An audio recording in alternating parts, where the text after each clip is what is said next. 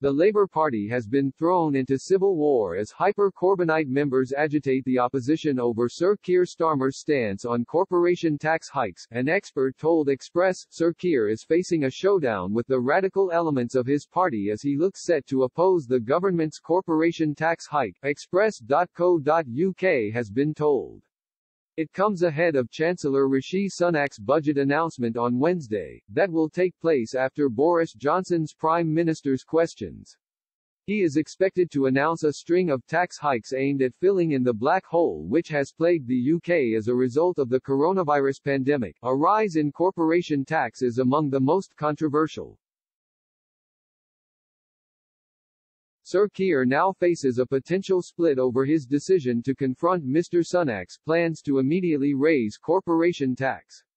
Members of the Labour leader's top team have said they were blindsided when he suggested his position on the proposal late last month.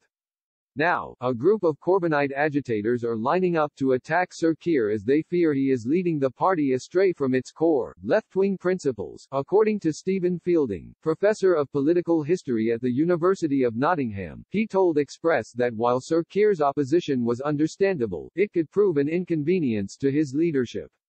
Professor Fielding said, "This corporation tax thing is an inconvenience in the sense that everybody in the Labour Party thinks tax rises good, tax cuts bad. Starmer's position, currently, is quite sensible economically, but that doesn't mean many people in the Labour Party will get on board. Certainly those who want to cause trouble will do that. The people that have piped up are the alienated, hyper-Corbynites, they're the ones currently attacking him. But they're going with the grain of what most people in the Labour Party think, that any tax rise is good in any circumstances." Shadow Chancellor Annalise Dodds has since confirmed that Labour will not back an immediate hike in taxes on company profits in Wednesday's budget.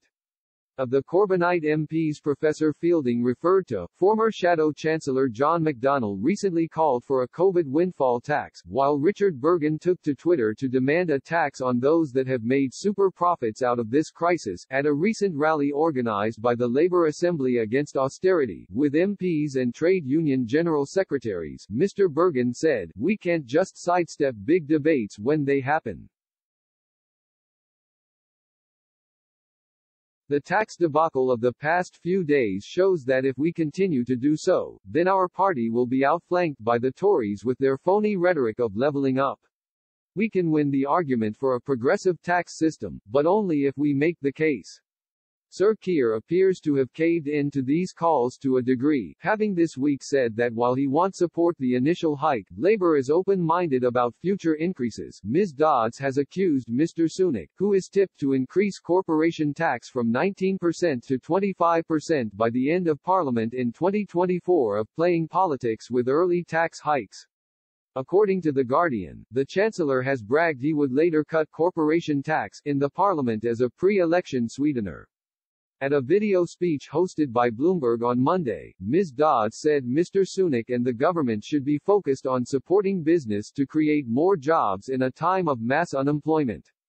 She said, "Now is not the time for immediate tax rises."